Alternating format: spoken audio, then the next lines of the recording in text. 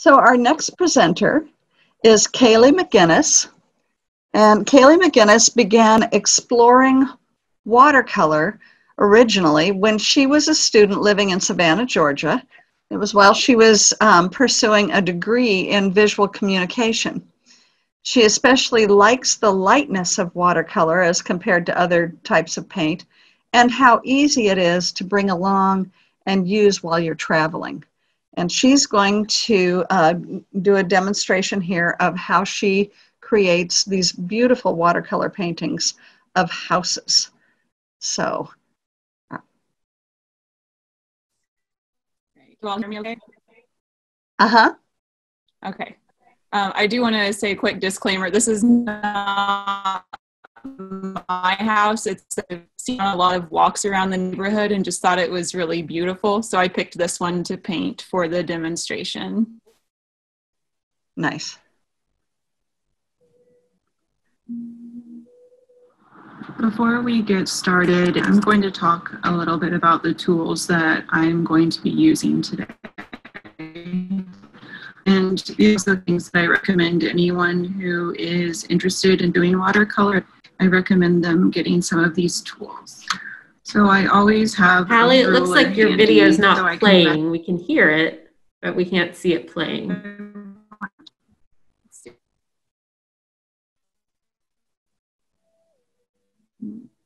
Can you see it now? Before we get started, I'll For a try. second there, I should. Okay. I'm going to talk a little bit about the tool that I'm going to be using today. And these are also things that I recommend anyone who is interested in doing watercolor. I recommend them getting some of these tools. So I always have a ruler handy so I can measure out the watercolor paper size that I want to use, and also so I can mark the border. I typically work in a 4x6 or a watercolor paper size with a 1/2 inch border on it. I like to lay in the underdrawing first before I get started on my watercolor. So I use a soft wood pencil, and I also use a mechanical pencil. Both of these have soft lead in them, so I'm not going to be making really dark pencil marks. I'm just going to be sketching it in. The erasers that I use the most are my kneaded eraser. Not only is it a great eraser, but it's also a great stress reliever because you can manipulate it so much. And this is just used for picking up graphite after I'm finished with the underdrawing. And then a plastic eraser, which is great for erasing any big mistakes that I make. You're going to see me taping down my watercolor paper in a moment. Washi tape is also great tape to use, but in this video I'm going to use painter's tape. It's found at any hardware store or home improvement store. But if you want to make your painting extra cute and you have some washi tape, I would suggest using that. And you want to use these tapes because they won't damage your watercolor paper whenever you pull them up at the end. All right, let's talk about our brushes.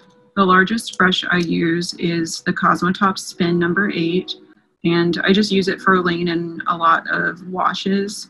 It's great at holding a lot of water and a lot of pigment.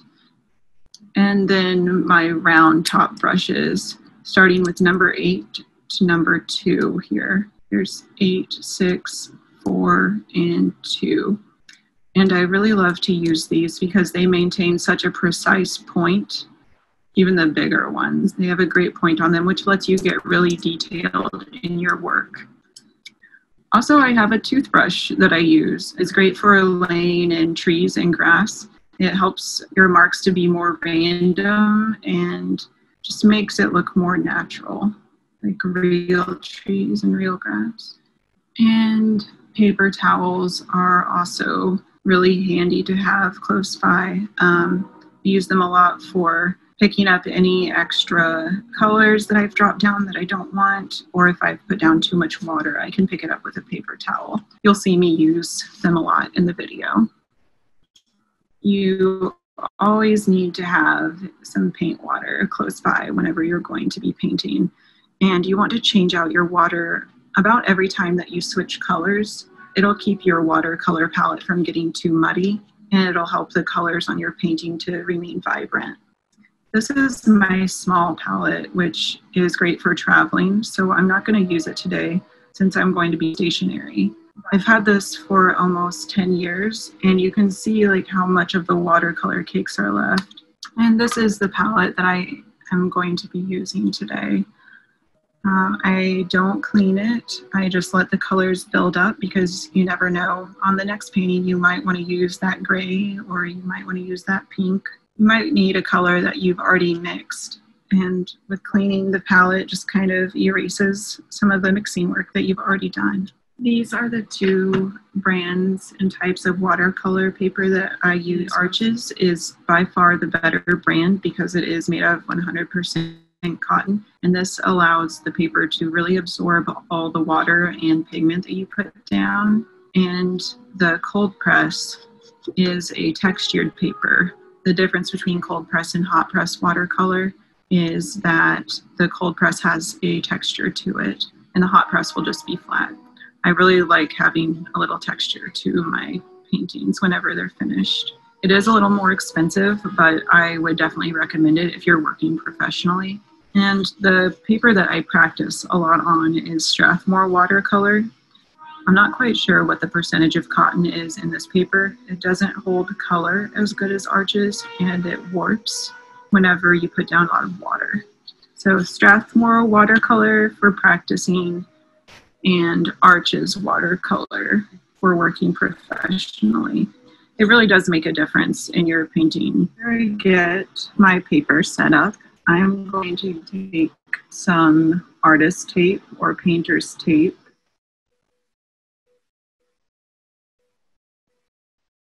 And we're going to look at the highest point of our house, which is this second triangle here. And then the lowest part of our house that we want to draw, I think, is going to be the stairs leading up to the front door. So we're beginning our drawing with a soft lead pencil, and we have our kneaded eraser and our plastic eraser handy.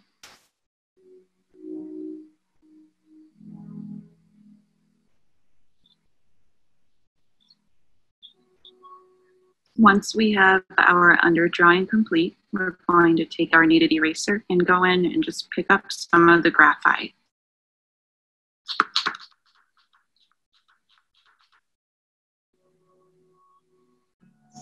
Put our erasers aside now. I don't think we'll need our pencils anymore either. Before we get into our actual painting here, I'm going to talk a little bit about the colors I use. These are the ones that I really recommend getting. I don't think white's quite necessary. I started using it to highlight my paintings, but I don't think you need it to begin with. So we're going to put white over here. My favorite color, and probably color that I use the most, is sap green. And I use it as the base green for all of my mixing greens.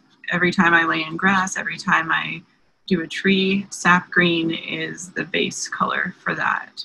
Burnt umber and indigo are necessary because you use them to mix black color. You can darken other colors with them as well. So those are our two main dark colors. Prussian blue is not a color I use a lot of, but it's great for if you're needing any blue at all. It's very bright and vibrant, and it can be mixed with other colors to create different hues.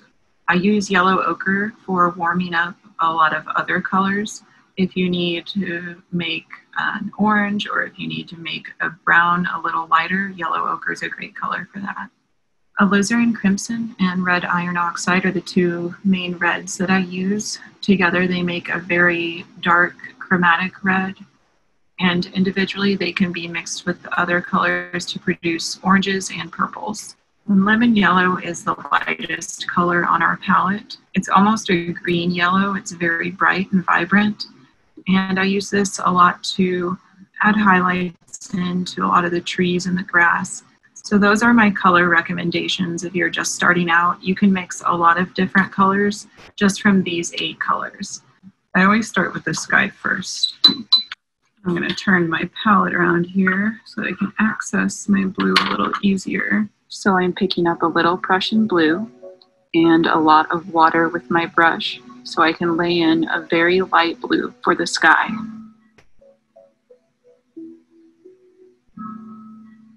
I'm gently outlining the house with this blue wash, and I'm going to use the same blue as a base layer for our windows.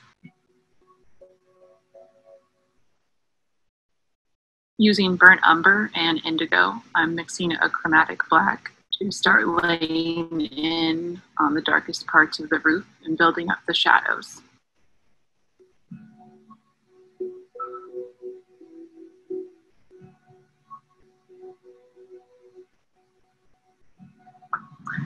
All right, time to tackle the body of the house. It's a very light color, and there are some wood beams that look like they're support beams or something. So I'm picking up red and mixing it with my burnt umber. This is where the red iron oxide is also going to come in handy. It's gonna just warm that up. I'm gonna keep it pretty light. I often work dark to light with my watercolor pieces just because it helps me to build up the shadows. A lot of other watercolor artists work light to dark, so you can do whatever you're comfortable with.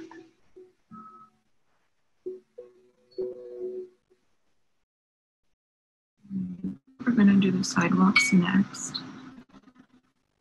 We're mixing gray. We're going to be taking our burnt umber, and then we're taking our indigo and mixing it in. And if you want it cooler, you can add more indigo. If you want it warmer, you can add more of the burnt umber. The sidewalk that we're getting ready to paint is a warmer gray color. A lot of sidewalks are actually, they're a warmer gray. We're just gonna go in here looking at the sidewalk in relation to our house.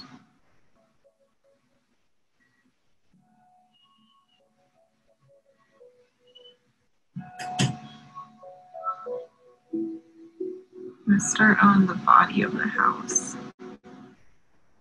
So I'm mixing my yellow ochre in my burnt umber, alizarin crimson, and lemon yellow to create a warm yellow.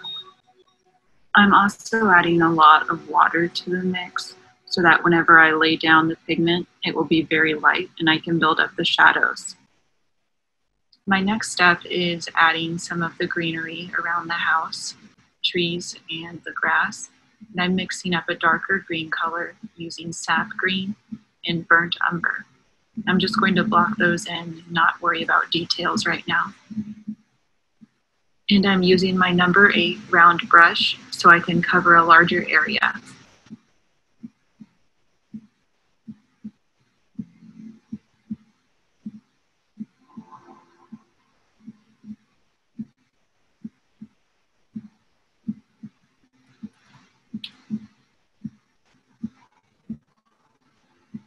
Something to keep in mind about these bigger brushes too, the 6 and the 8. I don't know if you can see it has that really great point at the end. So even though it's a larger tipped brush, it lets you get really detailed whenever you're laying in color. I'm mixing up another chromatic black so I can start laying in details and shadows on the roof.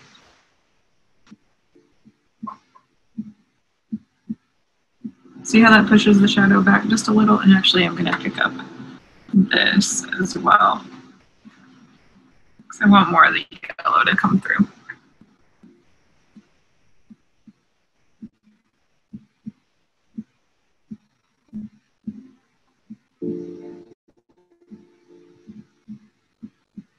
I switched my number 8 round brush out for my number 2 round brush so I can put in some of these really small details.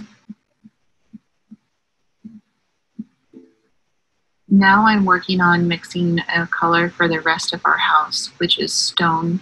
It's kind of a warm gray color. So I'm mixing some of the yellow ochre in with our pre-mixed gray that we did earlier. I'm going to lay it in very lightly and just see how I feel about it.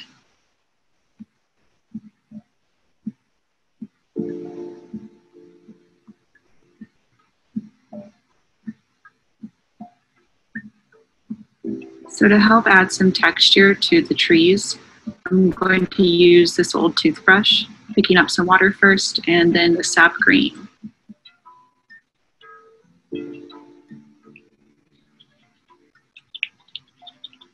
It helps to make our marks a little more random and look a little more realistic.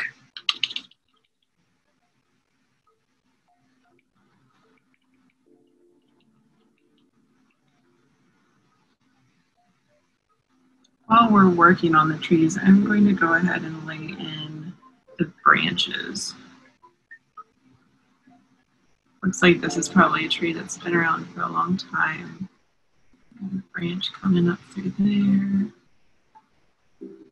Maybe a couple branches off here.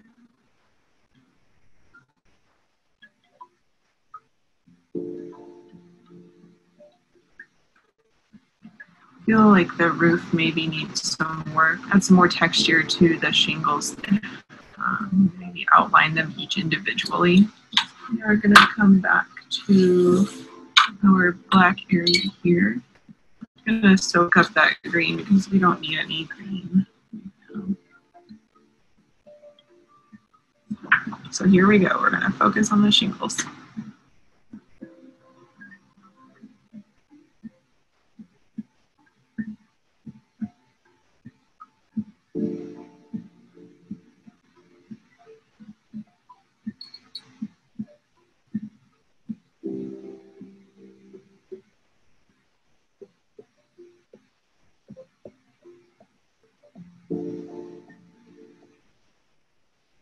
We're getting our round 6 out. We're going to be working on the trees quite a bit. Actually, there's a bush here I haven't put in yet. I need to put that in.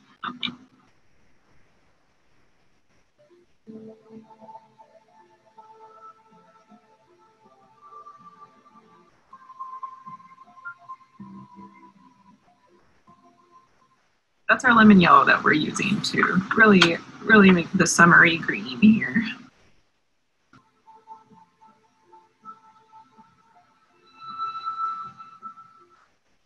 So we're going to go into our tree friend that we started on over here. Parts of it look pretty dark, so we're going to grab some of our burnt umber and we're going to grab some of our indigo and we're going to mix up another chromatic black over here in with our green. You see how it's getting darker there, even though we're adding the burnt umber, but the tones of the sap green is still showing through. That's why I love that color so much.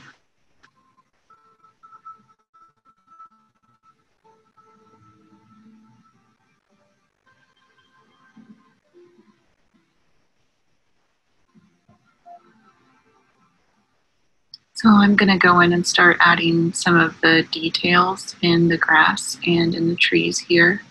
It's just going to bring it out a little more. And then I'm going to add some shadows as well. And I'm going to start adding the detail on the stonework on the lower part of the house here.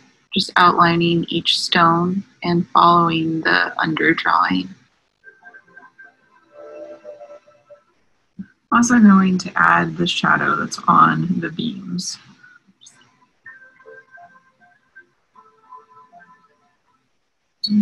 We'll keep going on the bricks. Sorry, I got distracted with putting in those shadows. I'll probably put in some more in a little bit.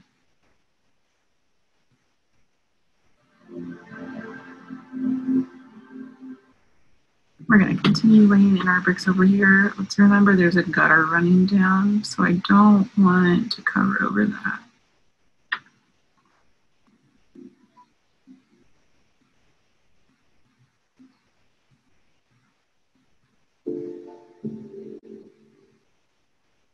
I'm going to start thinking about where the shadows are, where they fall on the bricks. They do have a lot of texture on them. So I'm going to be trying to add the texture on the individual bricks to make them look more realistic.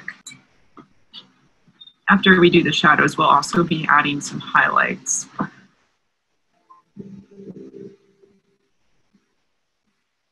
So there is a very severe shadow over here. We're going to lay in some water there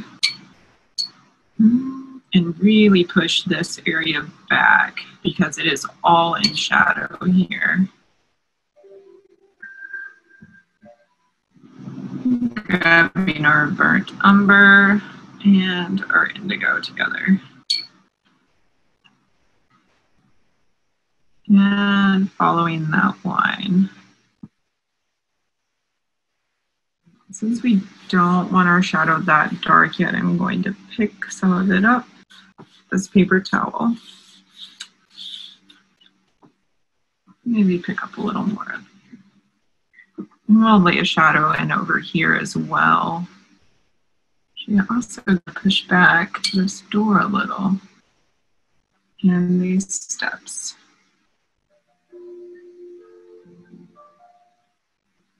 We're building up our shadow more. And we're going to go back in on this shadow, just let it.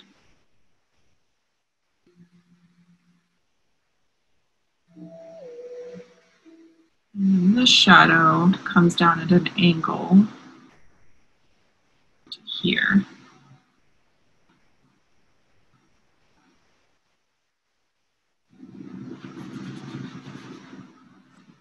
And then go back in.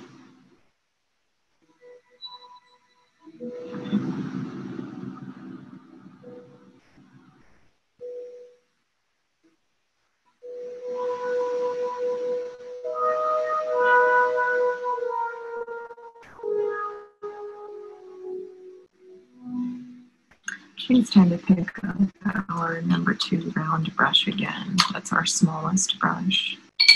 And to go in with a little detail shadows. So those detail shadows are going to be on our windows.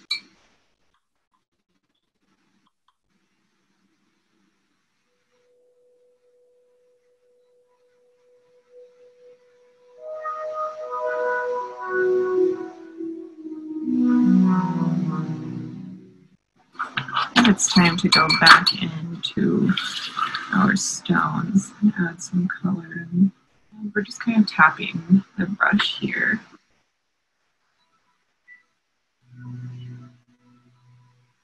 So I was checking our photo reference and I noticed that our roof is a little more red in reality than we have it here. So I'm mixing up a color to warm up the roof, and this will help differentiate it from our shadow here. See how close those two colors are?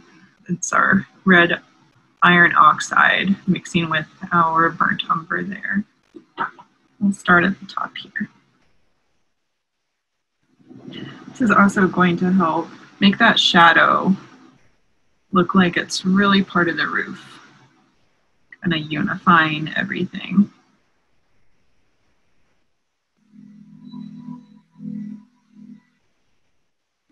I'd say it's time to start filling in the rest of our greenery. So we're just going to do a quick lay-in as like a background.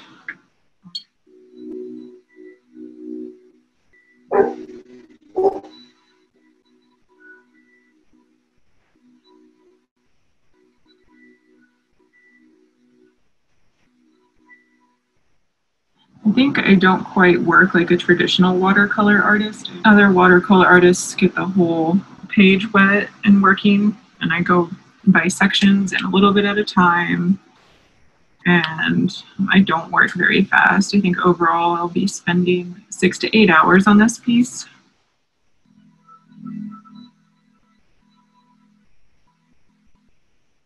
Putting the indigo in with the sap green just really makes that unstoppable dark green. My umber is doing nothing to change the color of it. Maybe we need some red in here. We need to get our iron oxide in. There we go. That balanced it out a little. We're going to wait for that to dry, and while we're waiting, add in some little clean.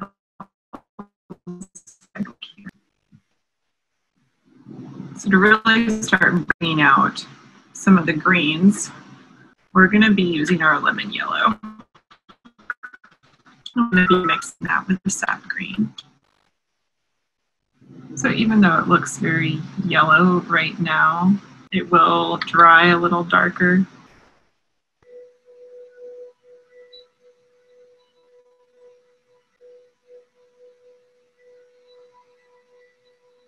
I feel like it's this step in the painting process that the piece really starts to come together when you're adding all the little details and pops of color in.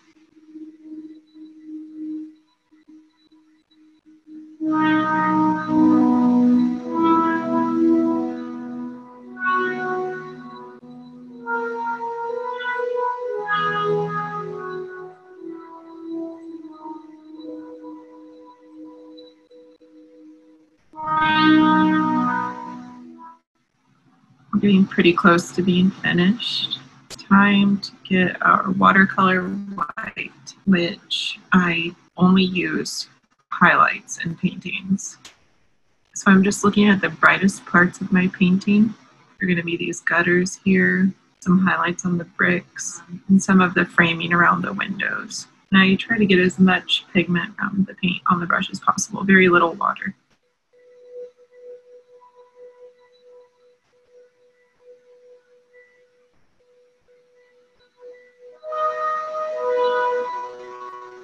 Our painting is officially finished, and this is my favorite part right here. And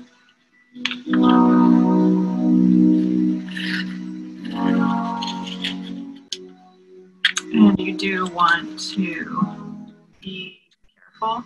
Slowly peel it off just to make sure it doesn't take any of the paper.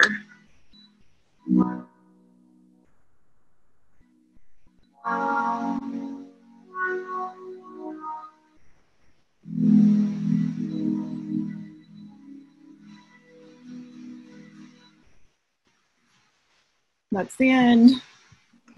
Wow, that was really amazing, Kalie. A quick question. We're just about out of time, but do you have a preference for the liquid watercolors over the cake type, or is it more just a matter of whether you're traveling or home? Or I think it is just a matter of traveling for me. They work equally as good and last such a long time. Yeah, I think traveling cakes are easier, and working from home is the tubes are easier. Okay, nice. And do you the layers are seem very, very important. Do you let things dry at all in between, or is that a problem if they dry in between? I like to do a little of both. A lot of watercolor artists work wet into wet. So they just get a whole area wet with water and then lay in a lot of color at once, a lot of different colors at once. I tend to think I do more of working wet into dry. So I let an area dry before I go in with a new color. Okay. Now I have another person who is asking what your toothbrush is made of. Oh, I think it's made out of bamboo. I'm not sure about the bristles on it, but I think the body of the toothbrush is made out of bamboo, but you can use any old toothbrush. Okay. All righty. Well, I think we're just about out of time here. Okay. And could you hear the audio okay? yes, there were places where it slowed down or was just a little bit distorted, but we were able to follow along just fine. Okay. Yeah. That was very, so you said 6 to 8 hours probably to start to finish? Mm-hmm. And that includes all the underdrawing part and getting stuff prepared as well. Uh-huh. It goes pretty fast once you get into it. Okay. Well, they're just beautiful. Do you do them like on commission for people? I did a few last year on commission, yes. Uh-huh. And I'm open to commission whenever. Uh-huh. And do you do other, do you particularly like to do buildings and houses, or do you do other kinds of? I recently started doing pet portraits. I had a friend commission a painting of her deceased cat. So I really enjoyed that. But I started doing the houses here in Lawrence because I moved here a year ago, and I've never lived in a place that had such like vibrant, different colored houses, a lot of personality in the houses here.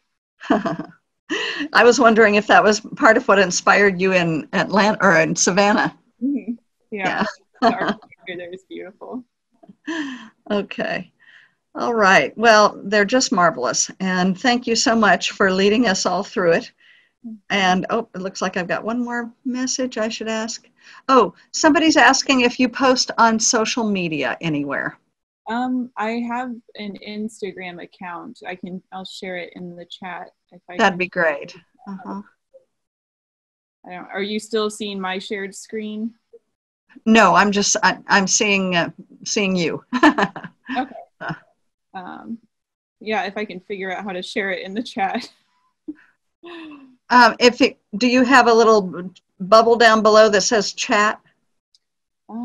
I'm still seeing my screen. I think my computer might be frozen. Oh wait, oh there it goes. Chat.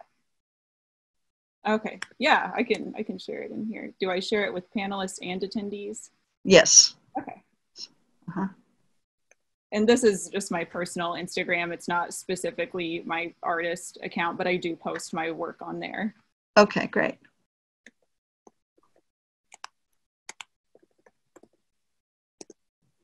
Yeah. All right. Marvelous. Okay. Okay. Well, thank you very, very much. This has just been wonderful.